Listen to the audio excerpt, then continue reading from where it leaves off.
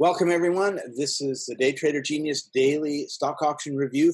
The year is flying by, so make sure you don't turn around and discover you've missed out on another year of amazing trades. Our goal is to show you that it's possible pretty much every day, Monday to Thursday, because we believe in long weekends, to make a good return on your money trading stock options when you have the right knowledge, you have the right mindset, you have the right tools, you have the right coaching, you have the right education, you have the right tools to practice so that you can master it. Bruce Lee said, "I fear not the man who has kicked 10,000 kicks once. I fear the man who has kicked one kick 10,000 times." And so this is kind of what we're all about, is showing you one way that you can use stock options to create financial freedom. And just by doing the same boring kick day in, day out, day in, day out. And it doesn't take 8 hours of working in a cubicle and an hour and a half sitting in traffic on your way to and from work to do this. You can do it from the comfort of your home. You can do it on the road, traveling the world, wherever you want. You can have whatever lifestyle you want. And wouldn't it be nice if in 10, 15 minutes of actual trading time, it may be a couple hours of being around your computer waiting for audio indicators to tell you maybe you should take a look. But rather than spending all that time working for somebody else and being frustrated because you're not getting your life goals achieved. So I'm Scott Patton, your host. Joining us is Coach Jay. It's the 13th of March. Were we able to make some money here? Yeah, we were able to make some money, and you got that right. Let's save the thrill seeking for another avenue, not trading. Goal is just consistent and boring, and that's exactly the way I like it. I've got other pursuits that I enjoy to get the adrenaline going. I don't want that to happen in the trading room. Today, you can see that here on the basket, which is, it's on 5-minute candles, and it's looking at the entire day right now, just so we can get a general idea of what the day was like. We saw a little bit of an up movement in the first part of the day, flat in the middle of the day, and a little bit of down movement. Essentially gave back all the profits that we gained in the morning if you were to just stay in and hold, kind of a general sweep of the market today. We have, I'm going to go to 1-minute candles and go back to the beginning of the day. I don't particularly like to sit in front of the computer all day and see the whole day. I like to get my trading done in the morning and enjoy other things like my family. We've got NVIDIA here, and it's making a little bit of a move. It's stalled out a little bit coming out of the risk zone. And we wait for the right moment to pounce, and here we are. We still got background. We got some K-band, got volume picking up again, and it's holding above the risk zone. So let's jump in here by a call, and let's move forward. Nice thing is my filters are letting me know the way. I've got my filters coming on here. And for me, I don't care how longer this goes. This is where I would be exiting. We're meeting some resistance, and this would be my pre-planned exit. Also, you can see that this is a growing trend. So candles are getting bigger and bigger and bigger, and eventually it runs out of steam. Eventually it gets big and then small, or you could have a pretty quick turnaround sometimes as well too, because there's a lot of volume on this last push. We've gotten a little alert here with the exclamation mark saying a large candle for the day as well too. So what that's basically signifying is that there's a change or something different is happening outside of the norm for the day so far. That's a good enough indicator for me to say, what's going on here? And things have the potential to change. So I'll go ahead and close now with the 14%, and let's move forward a few minutes to see if anything changes. And there it goes, turning around. That's pretty good timing. Yeah, the system is what makes it easy. Being able to have the colors, being able to have clear indicators of when to get in and a really good sense of when to get out really helps make trading not an adrenaline rush if you're confident in what you're doing and confident in the process, and trust the indicators.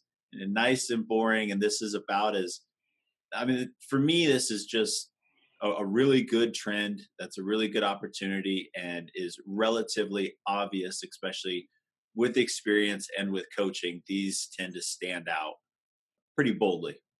Awesome. And is there another trade we could have made today if we, slept in? Yep. If we slept in, got a little bit of a late start, we would have a pretty good opportunity that I think you'll enjoy. Let me pulling up Tesla.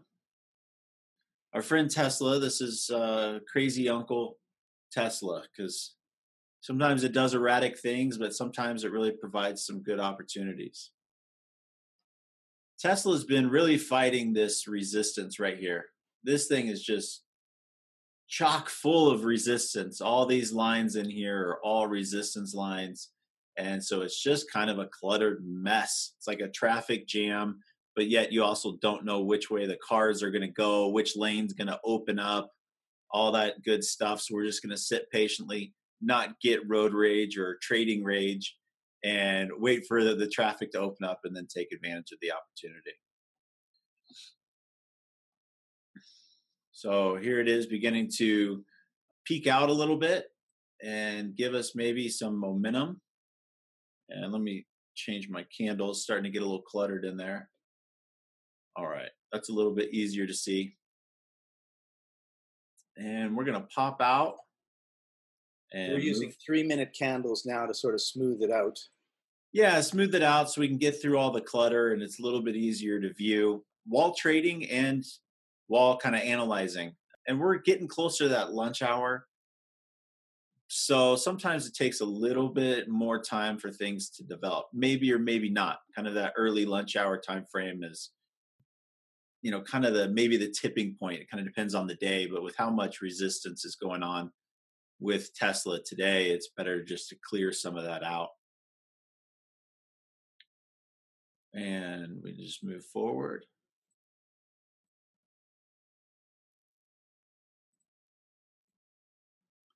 And right here, we've got another volume spike and we're meeting our resistance. We can I shouldn't say always, lots of times we can expect some flutter, especially on some of the a little bit longer trades. So this is pretty normal. We've seen how far it's already moved, that we can expect this. There's no volume associated with it. But then once we have this nice volume spike here and we're meeting a resistance point, pretty clear indicator for me to want to exit here with 11%. And I know you like to go forward a few and see where this one goes. It starts to just hang around that whole dollar amount and goes through. And good for it.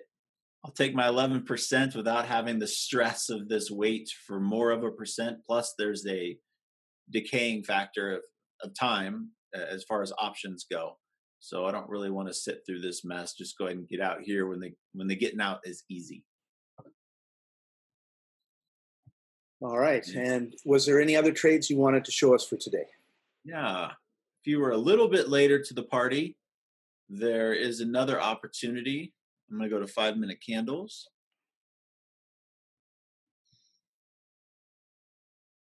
And this is the kind of that longer trade that I was talking about before. Let me back up here. Apologize for that. I got a little happy on the trigger there. Roku. And here we are. TV. Yeah. Here we are. We look left and I don't see anything. There's no candles. We're breaking through this support line. So we've got a good new territory. And new territory tends to get people excited, or emotions lead to momentum for a stock sometimes. And people are paying attention to certain things. And this is a good opportunity to get in.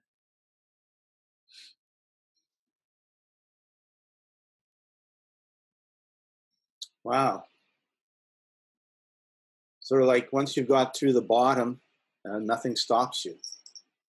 Nothing stops you. It really kind of just drops out. It's like a hole in a bucket that ends up getting either more pressure to push through, or it ends up breaking part of the bottom, and more of the fluid or whatever you got in there is going to be busting out of the bottom, creating some momentum. It's kind of pulling it with itself. So here we are. I'm looking at this. It's hard to see on your screen, but I'm looking at this 7-day break below. And I have a sneaking suspicion that this may provide a decent level of support. And this has gone on a decent amount. We're at 26%. So without being greedy and being happy with what I have and not risking a turnaround, I'm going to get out of Dodge and take my 26% and be done for the day. And we can move forward a couple more. And it does continue. Look at that.